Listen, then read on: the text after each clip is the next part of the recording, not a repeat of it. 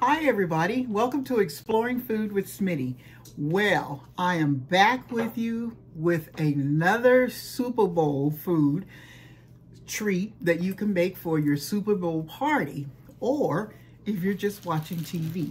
So what I'm doing today is a classic cheese bowl with a kicking up notch. So I have my things together, let me get organized and I'll be back and we'll get started.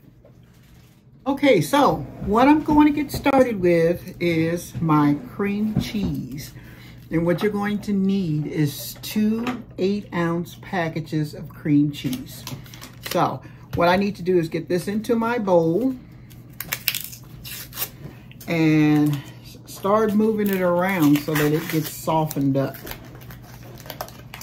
I've already put one in, so I'm getting ready to add my other one. And this is such a good day for this too. There's games coming on later and it'll just be good. And as I said, this is something good that you could use for Super Bowl Sunday or just for any time that you feel like you want to enjoy. So I'm getting my cream cheese in here. I set it out to be soft because they said to set it out to be soft, but it's just, for some reason, I guess it's so cold, nothing wants to soften up. So, let me get this in here. Okay. Now, what I'm going to do is go ahead and stir this around until it starts to get a little more softer and workable. So, let me go ahead and do that. Okay. So what I'm going to add to this is my 2 cups of finely grated cheddar cheese. So let's put this in. And you can use any type, really you can use any type of cheese you want. You can use a jalapeno, whatever you want. It's your cheese ball. Okay, so I'm going to get this in here.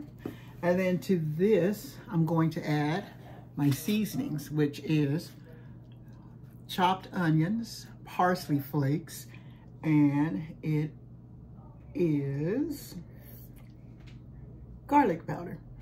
I had to think about that for a minute. So I'm going to empty that in. Get it all empty.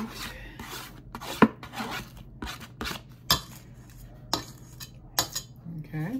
And then to this, I'm going to add some Worcestershire sauce. It says to add a teaspoonful. I'm just going to try to gauge. There we go.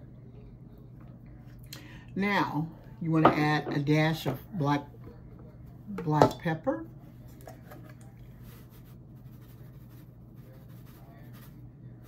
And then you also want to add hot sauce.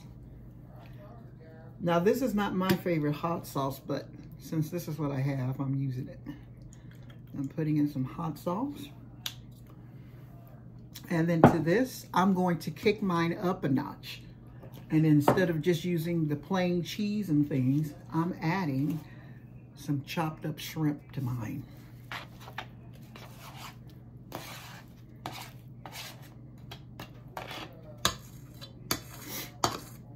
There we go.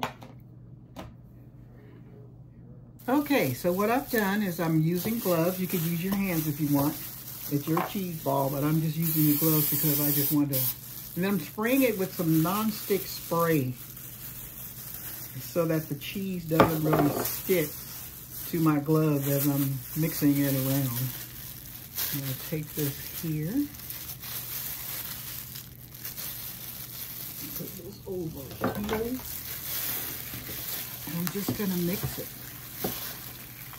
And what I'm going to do is mix it, and then after I get it all mixed together, I'm going to form it into a ball. So let me get started doing this, and then I'll come back to you when I get it all mixed up. Okay, so after I've gotten everything mixed together, I'm just going to form this into a ball, like so. And I'm gonna set it on my plate. It makes a pretty big ball. And you also, if you wanna make this in advance, you can freeze it and make it. So let me finish forming these and get all my other stuff together, and I'll be back. Okay, so I have my ball, all cheese ball, all formed. And as I said, you can make it with many, many different things. So the next step after doing that is to put your roasted pecans on a plate, like so. And what you're going to do is to roll your ball and your pecans, depending on where you're from. And you're just gonna roll it around until they adhere to the ball. And boy, that shrimp, you can see the shrimp on there. It looks so delicious. And as I said, you can make these ahead of time and freeze them. You don't have to make it the day of, because I know once everything gets started, who wants to be making cheese balls? So I'm gonna get this finished rolling in the pecans, and then I'll come back and show you the setup or the finished product. Okay, so our cheese ball platter is all made.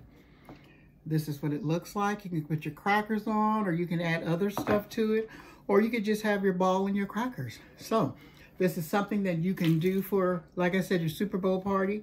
It's very easy. You can make ahead of time, and it's delicious. So thank you for watching Exploring Food with Smitty.